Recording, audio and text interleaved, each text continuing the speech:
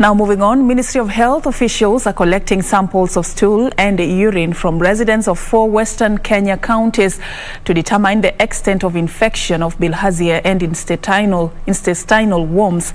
The officials collected the samples from selected households in Kakamega County, with the exercise expected to continue in Bungoma, Vihiga and Trans Nzoia counties. The 4 counties have been selected as pilot counties in the program meant to break transmission rate of diseases which are among those classified under neglected tropical diseases. The head of Kenya National Public Health Institute at the Center for Disease Control, Dr. Sultan Hedley Matende-Chero, says the ministry is expected to administer treatment to residents in the selected counties by the end of November or early December this year, once tests for the sampled specimen are concluded.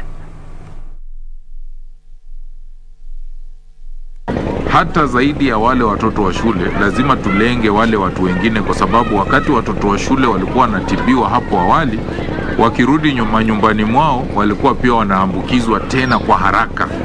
Wanaambukizwa minyoo na bilharzia. Kwa hivyo tumekuja na strategy mpya ambayo tunaita breaking transmission strategy, ambayo tunalenga kila mtu kwenye jamii